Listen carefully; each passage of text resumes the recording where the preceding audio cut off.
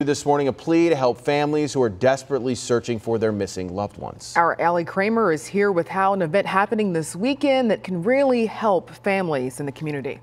Well, yeah, the Ohio Bureau of Criminal Investigations, we know it as BCI, they're hosting Missing Persons Day on Saturday. And right now in Ohio, BCI estimates there are 900 missing adults and 600 missing children. Let that sink in. We're talking about 1,500 people just in the state of Ohio. Part of the event is a vigil to honor those missing persons in our community. You're seeing some of those photos here, but it's also to show families, okay, here are what resources are available to help find them. Roger Davis, the special agent in charge at BCI, says that sometimes just getting the information out to families helps uncover leads. Saturday's event will teach families about how to give DNA that can help find loved ones, facial reconstruction for unidentified persons, information on human trafficking, child fingerprint cards, and really just an opportunity to ask law enforcement, hey, my case has been sitting for a while, could you take a second look at it? Davis says that they want families to know that they are working hard toward the same goal.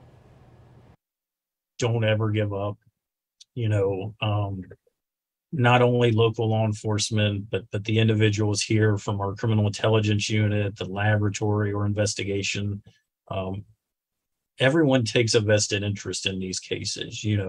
We don't ever look at a case and think, hey, there's no possibilities. We want the family members as well as the team and local law enforcement to know, there's resources, there are ideas, and we don't ever give up hope.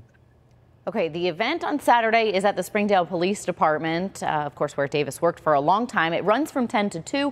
Whether you're a friend, a family member, or really a member of law enforcement, you're invited to come out, see what resources are available so that, they can start taking a fresh look at your case, guys. Yeah, we hope it helps. Allie, thank you.